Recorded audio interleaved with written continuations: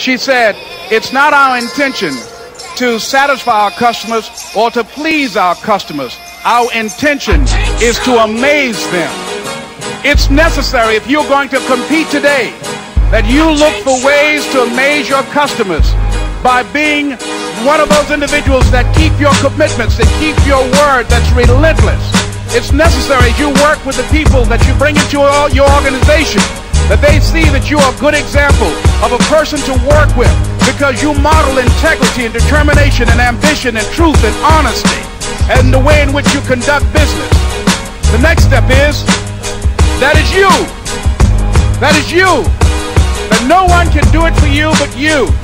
And even though you face disappointments, even though you will experience some setbacks, it goes with the territory.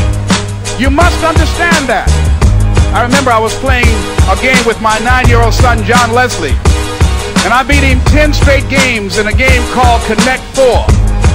And finally, I said, John Leslie, I'm bored. I don't want to play you anymore. And I got up. I said, I'm ready to go to sleep now. And repeat out to me, please. Let's say this together. It's not over until I win.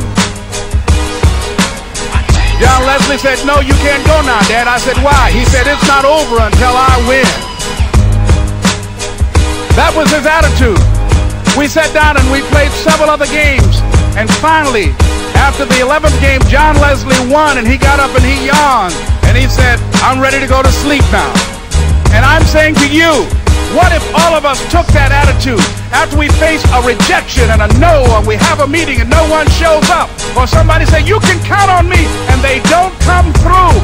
What if we have that kind of attitude? The car's repossessed. Nobody believes in you. You've lost again and again and again. The lights are cut off, but you're still looking at your dream, reviewing it every day, and say to yourself, it's not over until I win.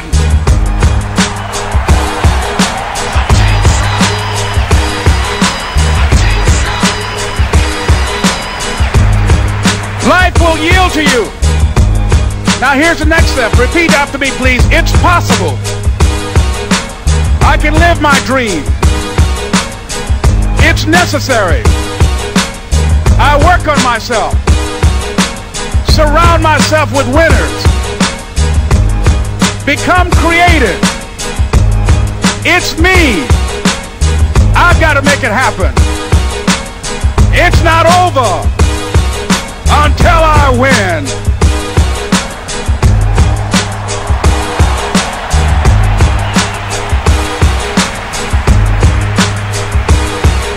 The next thing that's important to know, yes, it's possible that you can choose your future and direct the course of your life as you run towards your dream. It's necessary that you have goals, that you write those goals down, that you plan, that you think constantly of how you can begin to improve what it is that you're doing. If it's your presentations, if it's your recruiting skills, whatever that is, it's also necessary that you look for ways to always find a way to pull it out when everybody else thinks you're defeated. That you've got to take personal responsibility to know that in order to become successful, you've got to make it your personal business to do it.